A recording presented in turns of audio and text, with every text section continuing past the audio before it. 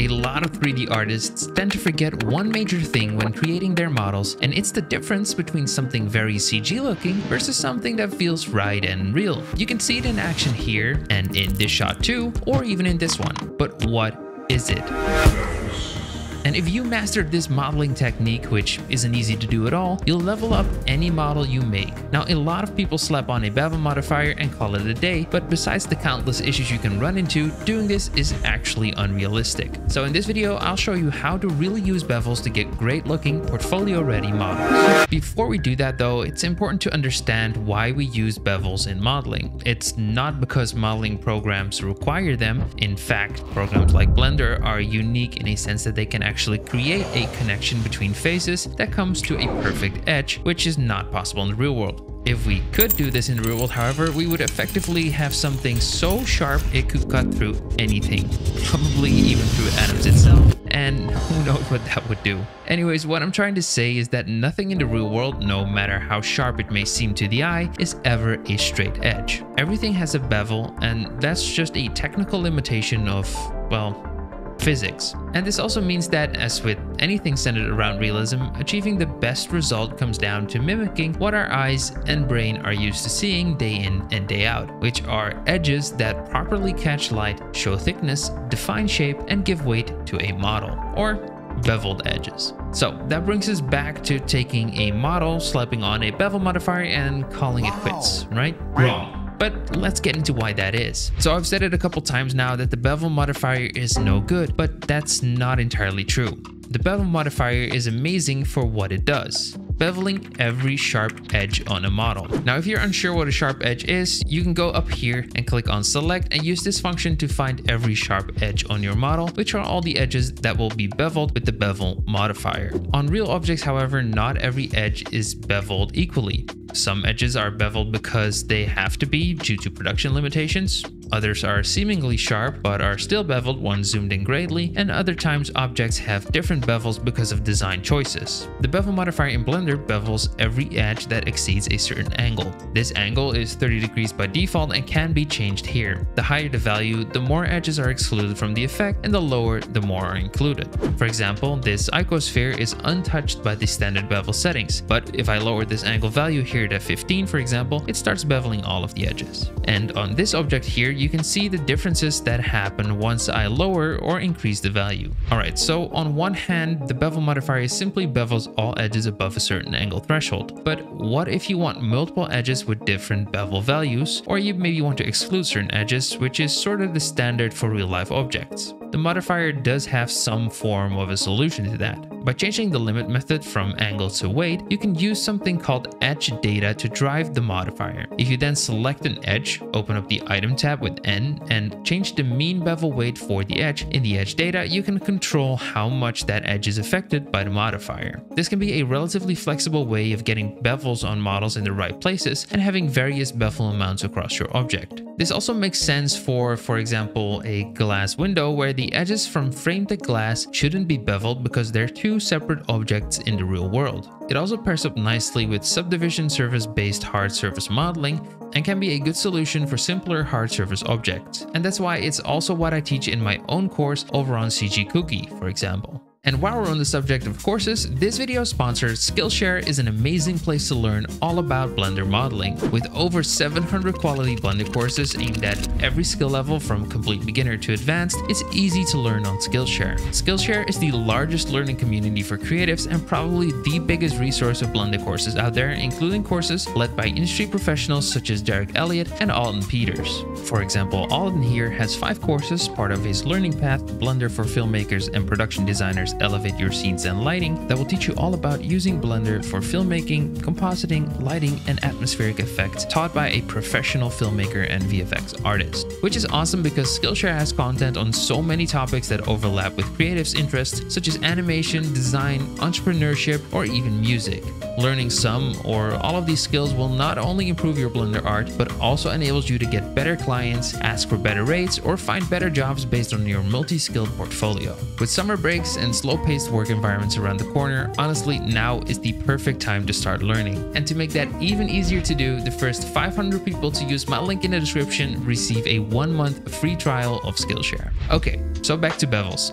Like I said, the weight method can be a great fix for certain objects. However, even for slightly complex objects with different parts or edges, this method can be a pain in the butt. This is because the bevel modifier breaks if the topology is no good, if there's not enough room on a model to fit in a bevel, and if using the weight method is impossible because you need a lot of different weight types. It also leaves very little freedom to control your topology, since the modifier will automatically be applied when exporting the object to, for example, a game engine, and there's no real way of controlling its values precisely on a model. So how then do you do proper bevels? Well, simply with some good old-fashioned elbow grease, manually. By selecting an edge and pressing Ctrl B, we can add in a manual bevel in Blender. Or we can select a vertex and press Shift Ctrl B instead to bevel a vertex. After beginning the bevel, we can control quite a few settings. Down here at the very bottom of the Blender interface, you can see which shortcuts will give you access to what features of the bevel tool. However, I find it messy to look at and hard to remember which shortcuts do what most of the time. Instead, I find it a lot easier to use the bevel menu down below here, which contains all of these settings too. The first, since this menu is non-destructive until we close it, is choosing whether the bevel is an edge or vertex bevel. Now, if you use the right shortcut, this should always be set correctly to your intentions, of course, but you could still switch it if you wanted to. Next is the bevel width type, which is set to offset by default, and I've personally never changed that ever. But if any pro modelers prefer other types, do let me know in the comments and why you use them. Next is the width, controlling the overall size of the bevel. Then we have the segments, letting you choose how smooth or segmented the bevel needs to be. The shape, choosing between completely concave or convex, with 0.5 being a perfectly rounded bevel and also the default. The material index, for if you automatically want to apply a different material to a bevel. Harden normals, which matches the normals to adjacent faces. Clamp overlap, which prevents overlapping faces when using too high width values. Loop slide, which is on by default and controls Blender preferring sliding edges, which are edges that take into consideration the adjacent edge shape, versus even width edges, which are a more spaced out version. Marking bevels automatically as seams for UV unwrapping or sharp for shading. Miter settings for the inside and outside, which are actually really important, but we'll get into that more later. Intersection type for, well, whatever this is. Base strength. Yes. The profile type, which lets you use custom bevel profiles versus the standard super ellipse. For example, this is a great way to create stairs. Very easy, very convenient to do. Let's dive a little deeper into the ones that really matter to improve your models. First of all, the max amount of bevel, or the width, you can add on an edge or vertex is always the amount needed to have the newly formed edges overlap with other pre-existing edges.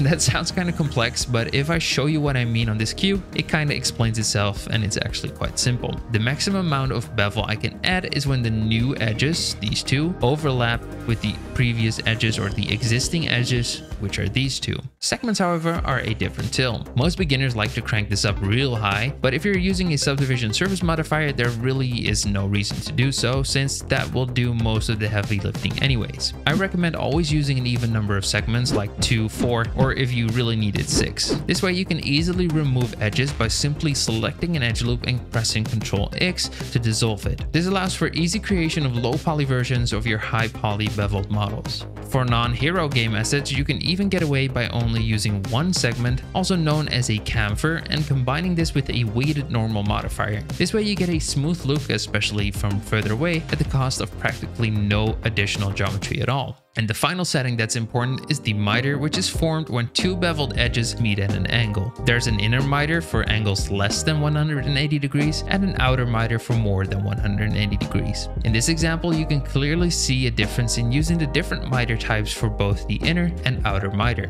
I personally like using the archetype for outer miters and then the sharp one for inner miters, but it's kind of dependent on your model and the resulting geometry and shading look after you've applied the bevel to see which type of miter works for you. Okay, so that's all fun and games, and as you can see, there's quite a lot to using bevels, so let's take a practical example and not just use blobs and cubes. Here's a relatively complex hard surface model that I made based on my drinking cup lid. It's low poly and it has pretty decent topology all around, and is a great base for a subdivision surface modifier to get that nice high poly hard surface look. It looks nice and smooth, but it loses all its form, which is why we need bevels. So here's a version with a bevel and a subdivision surface modifier slapped on with 2 segments. As you can see, it's not terrible, but we have little to no control over the amount since there's a lot of different geometry with various possible sizes. It also breaks with basically any value since the bigger sizes won't fit in the smaller areas, resulting in very sharp bevels everywhere. Now, I'm using 2 segments for this, but you could use more, like 4 for example. But since I'm using the subdivision surface modifier already, adding additional geometry is not necessary and in my opinion looks worse than just using 2. This is a personal choice though and should always be something to look at for your own models in your own circumstances. However, do take into consideration that using more segments comes at the cost of adding in more geometry, which can quickly ramp up if you use more than 2 or 4 segments for a bevel, as you can see in the numbers on screen now. Anyways, let's compare this version to a manually beveled one. With this edge here all around the top of our model, let's add a big bevel with only 2 segments because we don't need more because of our subdivision surface modifier. Let's make sure clamp overlap is enabled so we don't get any of the weird shading here. Next we have this edge here around our drinking lip and we're going to give this a relatively large but still quite small bevel. Now let's select the outer rim at the top here, give it a larger bevel, and the inner rim and give that a small bevel. Now we can select the edge going around here, making sure we include these edges as well. Select these 2 as well and give them another small 2-segment bevel. The large edge around here gets a larger bevel so we get a nice smooth look. With all the edges at the back part here selected, let's add another very small bevel and make sure to use the proper miter. Now I'm going to use the outer miter type of arc just because this will result in a smoother look when applying the subdivision surface modifier, but you can get away with using the sharp version as well. Now let's select all of the edges on this thing here and we can finalize our model. Let's once more apply a very small bevel like so, and in this case I am going to use the sharp outer miter just so we can maintain proper quad topology for all the parts around here.